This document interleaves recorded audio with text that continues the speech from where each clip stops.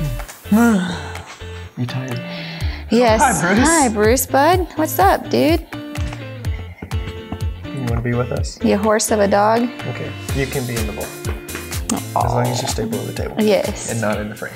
He's like, deal. All right, welcome back. This is vlog number 2. Yes, number dos. 2. It's Thursday, March 15th. The 15th. Yep. Perfect. Halfway through March. We're getting real close to spring. We're getting pretty antsy. Yeah, it was like 45 degrees the other day. Yeah. Like most of the snow melted.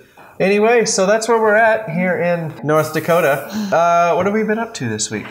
Well, I'd say the biggest highlight of my week was delivering the teddy bear case that we made out of cherry. It was just really fun to see the final product and give it to the customer who knew what it was going to look like, but it's different when you got like the bear inside and the poem inside, and it was super meaningful. Yeah, the clients were really wowed. So yeah. She sent instantly when she got home, she sent me a picture of her husband, and he was just like sitting in the floor in the living room staring at it. It's like awesome. And yeah, that makes a huge difference. Yeah, we love being part of the story. Yeah. You know, like as much fun as building things are, like that's why we do it, is for the story and stuff like that. So that was super cool we could be able to do that for them.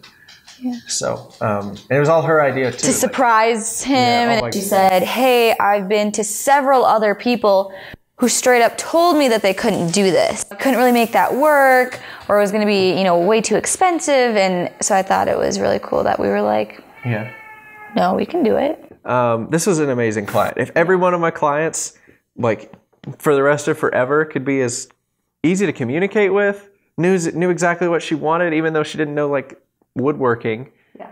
Like really awesome client. So I wish everybody was like her. Yeah. So it was a good project. It was a really good week.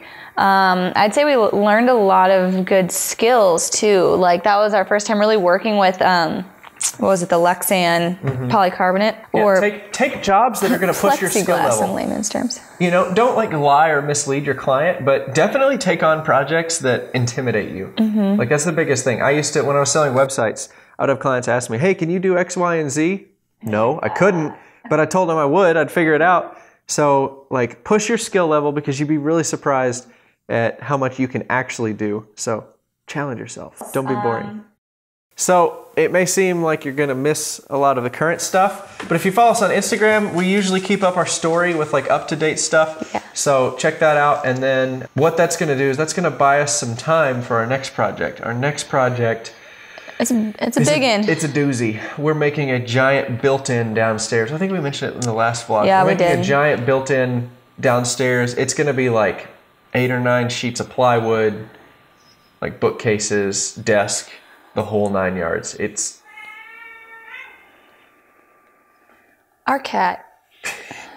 It's going to be a really big project, so we need a little bit of extra time to just work on it and film it, because the camera slows us down a little bit. Yeah. And I've never made a built-in before, so there's going to be a steep learning curve. Basement's going to be a mess. But you're going to get to see all of it, and by the end of it, you're going to know what not to do. Because yeah. I may not show you the right way to do it, but I will show you a couple of wrong things to do. Anyway, I think that's all that we've got going on. I hope this pisses you off while you're editing.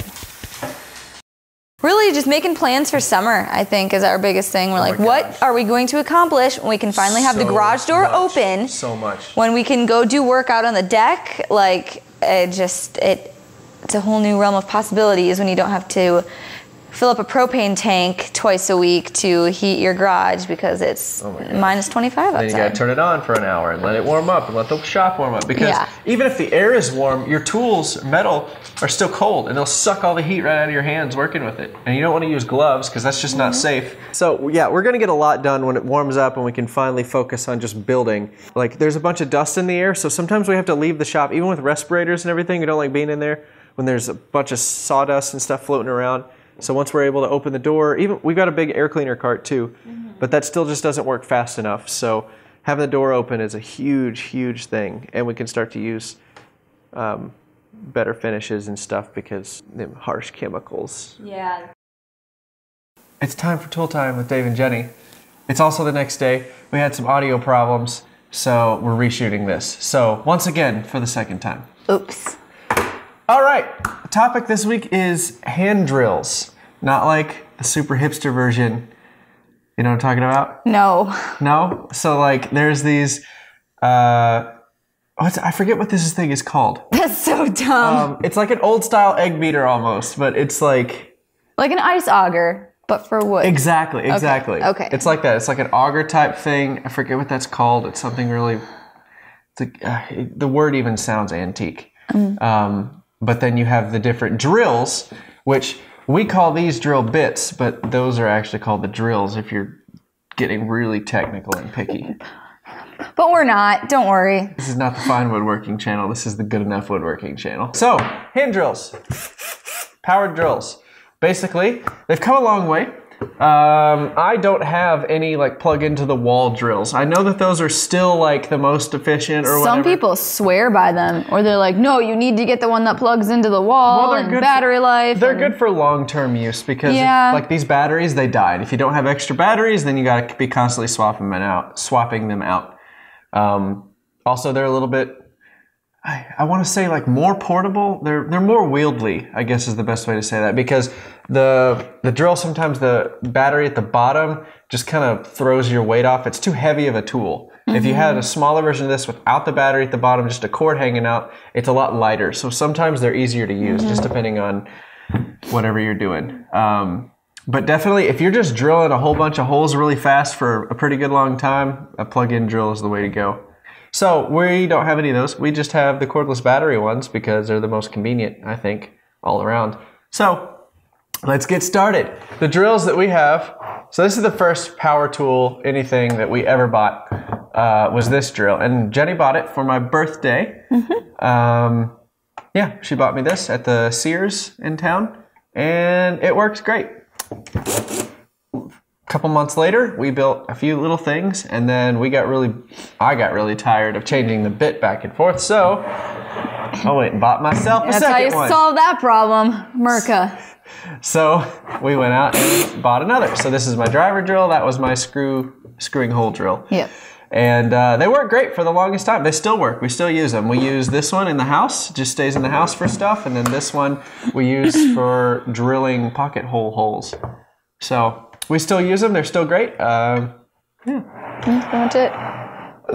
Do that. This next is our set that we bought from the Home Depot. They're the Rigid brand. For the longest time, I thought that was like Home Depot's brand, but it's actually it's actually a Chinese brand that they import, and they sell through like Acme Tools and a couple of other different distributors in the U.S. or North America. I think they're sold as AEG. They're sold as AEG tools internationally. So I think in Australia and then the UK, I think that they're known as AEG. That's what I've heard. I did not know that. Yeah, it's just one of those gee-whiz things. But these are great. I got these because although those worked well, I was getting a whole bunch of tools like an air nailer and some other stuff when I first got into woodworking. And I got sold on I've already got the batteries, I might as well have the tools. So they kind of got me on that one. But these drills are fine. They work great.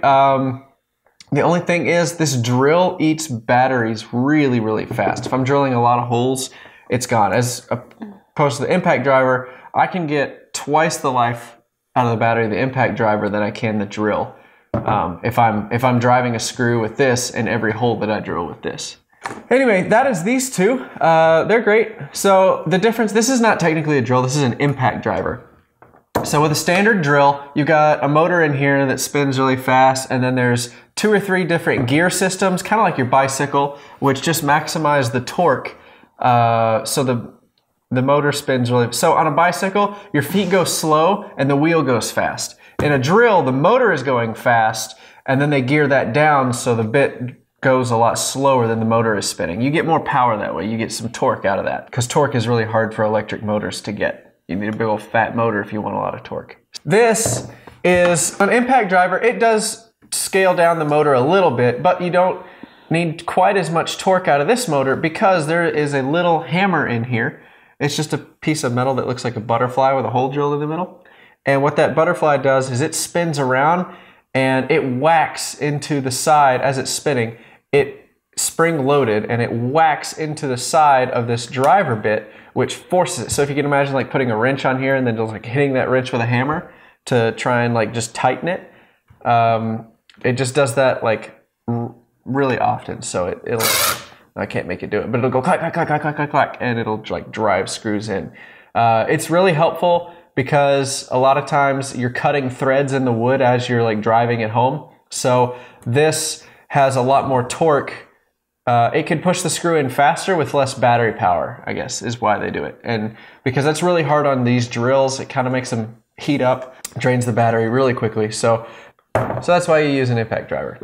And last but not least, we have this little guy. This is the Black & Decker 12-volt drill. It's really nice. We bought this drill not because we needed it, but because we made an online course. Before we started making YouTube videos, we made an online course to teach people who are afraid of power tools that you really only need 2.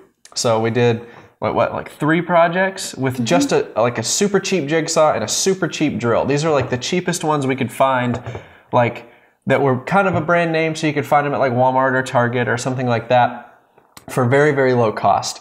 And it performed just fine. It's definitely not as great as one of these, but it's like a third of the price. This was $50, and it came with the charger. It came with a whole bunch of hand tools, like a tape measure, a ruler, a level, screwdrivers. Yeah, just all sorts of things. And it even came with a hammer. Yeah, so it came with a lot of stuff with it, which is why we bought it, because it was a really good starter kit for someone who's afraid of tools or doesn't have any tools. Yeah, so. I made all 3 projects with that drill, and it worked perfectly fine for me. Yeah, there were some instances where we could have used a little more power in the drill, but you just turn this clutch.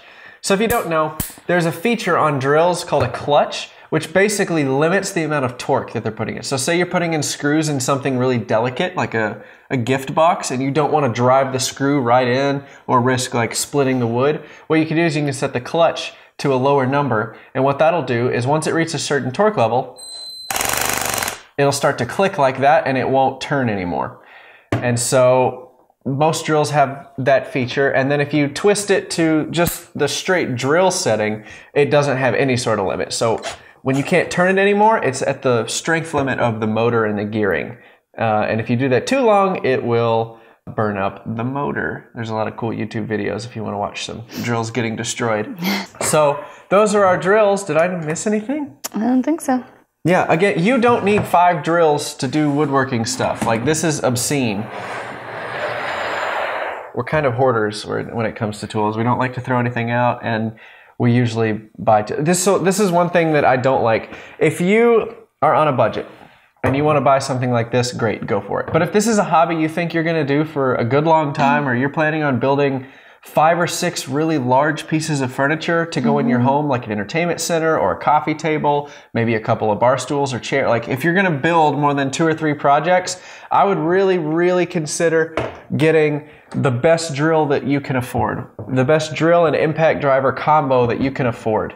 Whatever that means to you, do your research, look it up. But all right, that's it for Tool Time with Dave and Jenny this week. Thanks for checking out the vlog. If you watch this far, you're going to like our stuff.